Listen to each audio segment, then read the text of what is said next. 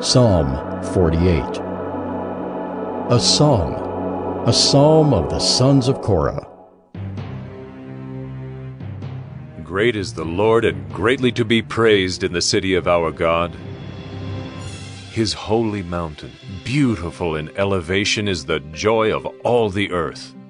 Mount Zion, in the far north, the city of the great King. Within her citadels God has made himself known as a fortress. For behold, the kings assembled, they came on together. As soon as they saw it, they were astounded. They were in panic. They took to flight. Trembling took hold of them there, anguish as of a woman in labor. By the east wind you shattered the ships of Tarshish. As we have heard, so have we seen in the city of the Lord of hosts, in the city of our God, which God will establish forever. Selah. We have thought on your steadfast love, O God, in the midst of your temple. As your name, O God, so your praise reaches to the ends of the earth. Your right hand is filled with righteousness. Let Mount Zion be glad. Let the daughters of Judah rejoice because of your judgments. Walk about Zion, go around her, number her towers. Consider well her ramparts. Go through her citadels, that you may tell the next generation that this is God, our God, forever and ever. He will guide us forever.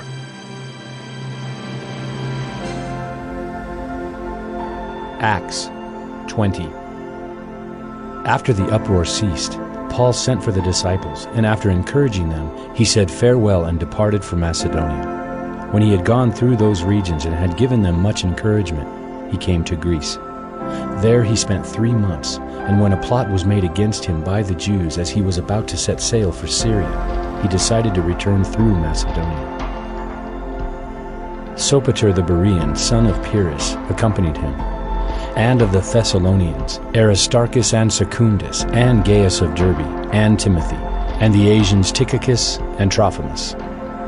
These went on ahead and were waiting for us at Troas. But we sailed away from Philippi after the days of unleavened bread, and in 5 days we came to them at Troas, where we stayed for 7 days. On the first day of the week, when we were gathered together to break bread, Paul talked with them, intending to depart on the next day, and he prolonged his speech until midnight. There were many lamps in the upper room where we were gathered, and a young man named Eutychus, sitting at the window, sank into a deep sleep as Paul talked still longer, and being overcome by sleep, he fell down from the 3rd story and was taken up dead. But Paul went down and bent over him, and taking him in his arms, said, "Do not be alarmed, for his life is in him."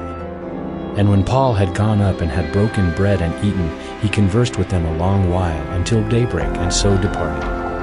And they took the youth away alive, and were not a little comforted.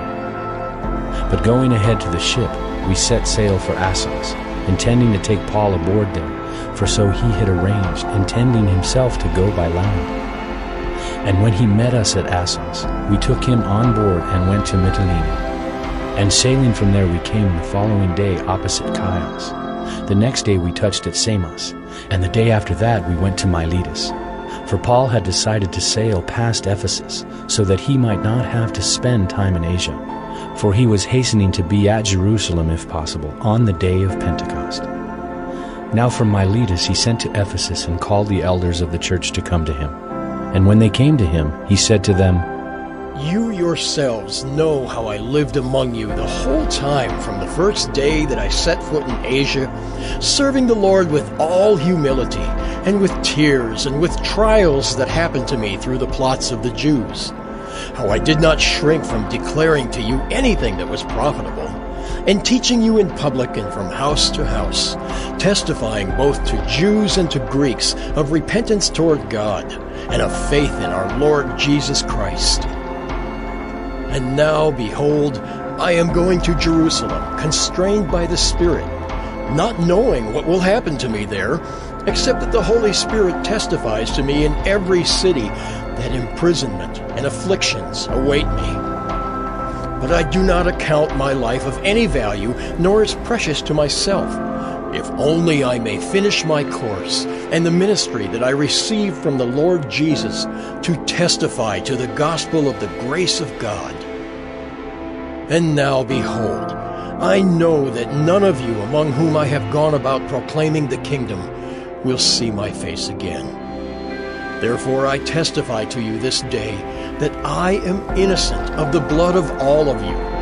For I did not shrink from declaring to you the whole counsel of God. Pay careful attention to yourselves and to all the flock in which the Holy Spirit has made you overseers, to care for the church of God, which he obtained with his own blood. I know that after my departure, fierce wolves will come in among you, not sparing the flock. And from among your own selves will arise men speaking twisted things to draw away the disciples after them. Therefore, be alert, remembering that for 3 years I did not cease night or day to admonish everyone with tears. And now I commend you to God and to the word of his grace, which is able to build you up and to give you the inheritance among all those who are sanctified. I coveted no one's silver or gold or apparel. You yourselves know that these hands ministered to my necessities and to those who were with me. In all things, I have shown you that by working hard in this way, we must help the weak and remember the words of the Lord Jesus, how he himself said, "It is more blessed to give than to receive." And when he had said these things, he knelt down and prayed with them all. And there was much weeping on the part of all. They embraced Paul and kissed him, being sorrowful most of all because of the word he had spoken, that they would not see his face again. And they accompanied him to the ship.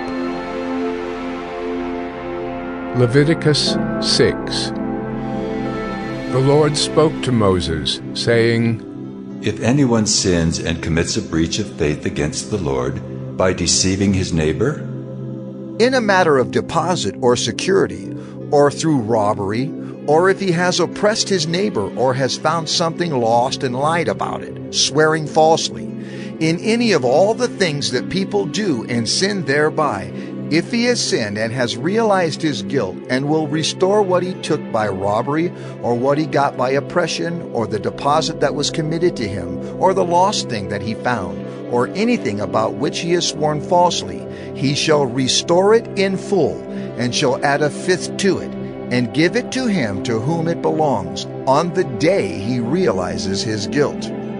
And he shall bring to the priest as his compensation to the Lord a ram without blemish out of the flock, or its equivalent for a guilt offering. And the priest shall make atonement for him before the Lord, and he shall be forgiven for any of the things that one may do and thereby become guilty.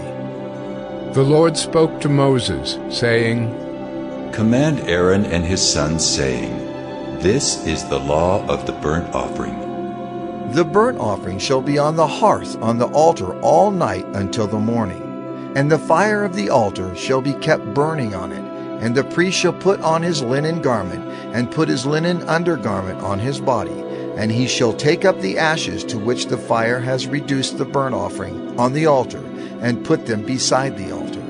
Then he shall take off his garments, and put on other garments, and carry the ashes outside the camp to a clean place. The fire on the altar shall be kept burning on it. It shall not go out. The priest shall burn wood on it every morning. And he shall arrange the burnt offering on it, and shall burn on it the fat of the peace offerings. Fire shall be kept burning on the altar continually. It shall not go out. And this is the law of the grain offering. The sons of Aaron shall offer it before the Lord in front of the altar. And one shall take from it a handful of the fine flour of the grain offering, and its oil, and all the frankincense that is on the grain offering, and burn this as its memorial portion on the altar, a pleasing aroma to the Lord. And the rest of it Aaron and his sons shall eat. It shall be eaten unleavened, in a holy place. In the court of the tent of meeting they shall eat it. It shall not be baked with leaven. I have given it as their portion of my food offerings. It is a thing most holy, like the sin offering and the guilt offering. Every male among the children of Aaron may eat of it, as decreed forever throughout your generations from the Lord's food offerings. Whatever touches them shall become holy. The Lord spoke to Moses, saying, This is the offering that Aaron and his sons shall offer to the Lord on the day when he is anointed. 1/10 of an ephah of fine flour as a regular grain offering, half of it in the morning and half in the evening. It shall be made with oil on a griddle. You shall bring it well mixed in baked pieces like a grain offering, and offer it for a pleasing aroma to the Lord. The priest from among Aaron's sons, who is anointed to succeed him, shall offer it to the Lord as decreed forever. The whole of it shall be burned. Every grain offering of a priest shall be wholly burned. It shall not be eaten. The Lord spoke to Moses, saying, Speak to Aaron and his sons, saying, This is the law of the sin offering. In the place where the burnt offering is killed shall the sin offering be killed before the Lord. It is most holy. The priest who offers it for sin shall eat it. In a holy place it shall be eaten, in the court of the tent of meeting. Whatever touches its flesh shall be holy. And when any of its blood is splashed on a garment, you shall wash that on which it was splashed in a holy place. And the earthenware vessel in which it is boiled shall be broken. But if it is boiled in a bronze vessel, that shall be scoured and rinsed in water. Every male among the priests may eat of it. It is most holy. But no sin offering shall be eaten from which any blood is brought into the tent of meeting to make atonement in the holy place. It shall be burned up with fire. Leviticus 7. This is the law of the guilt offering. It is most holy. In the place where they kill the burnt offering, they shall kill the guilt offering, and its blood shall be thrown against the sides of the altar, and all its fat shall be offered, the fat tail, the fat that covers the entrails, the 2 kidneys with the fat that is on them at the loins, and the long lobe of the liver that he shall remove with the kidneys. The priest shall burn them on the altar as a food offering to the Lord. It is a guilt offering. Every male among the priests may eat of it. It shall be eaten in a holy place. It is most holy. The guilt offering is just like the sin offering. There is one law for them. The priest who makes atonement with it shall have it. And the priest who offers any man's burnt offering shall have for himself the skin of the burnt offering that he has offered. And every grain offering baked in the oven, and all that is prepared on a pan or a griddle, shall belong to the priest who offers it. And every grain offering mixed with oil or dry shall be shared equally among all the sons of Aaron.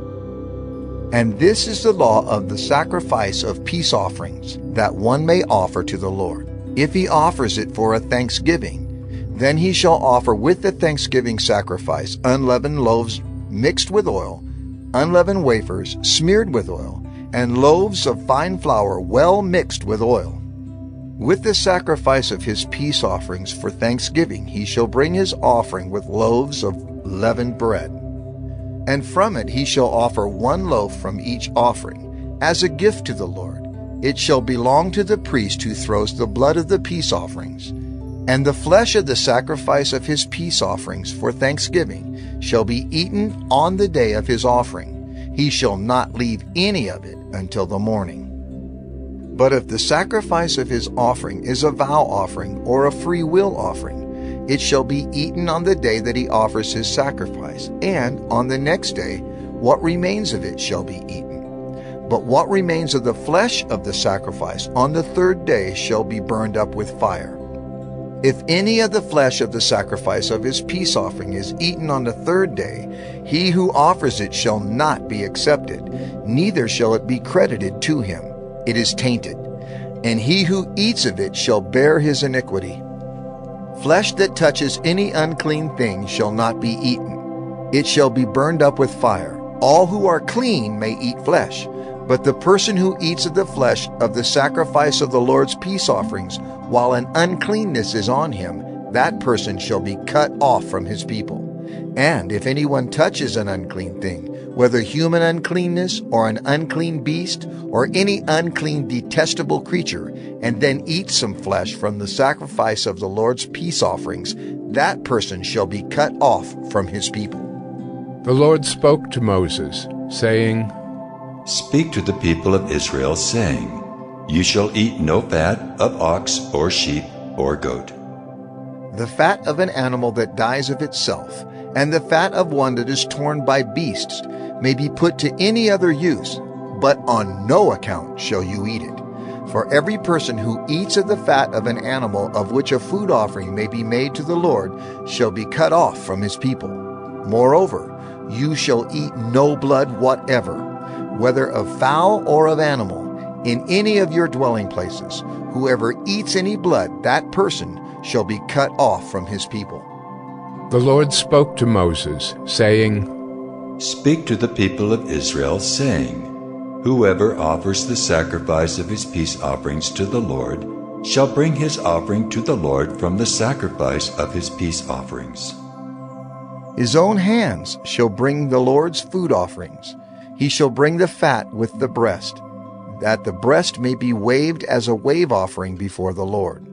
The priest shall burn the fat on the altar, but the breast shall be for Aaron and his sons. And the right thigh you shall give to the priest as a contribution from the sacrifice of your peace offerings. Whoever among the sons of Aaron offers the blood of the peace offerings and the fat shall have the right thigh for a portion. For the breast that is waved and the thigh that is contributed I have taken from the people of Israel out of the sacrifices of their peace offerings, and have given them to Aaron the priest and to his sons as a perpetual due from the people of Israel. This is the portion of Aaron and of his sons from the Lord's food offerings, from the day they were presented to serve as priests of the Lord. The Lord commanded this to be given them by the people of Israel. From the day that he anointed them, it is a perpetual due throughout their generations. This is the law of the burnt offering, of the grain offering, of the sin offering, of the guilt offering, of the ordination offering, and of the peace offering, which the Lord commanded Moses on Mount Sinai on the day that he commanded the people of Israel to bring their offerings to the Lord in the wilderness of Sinai.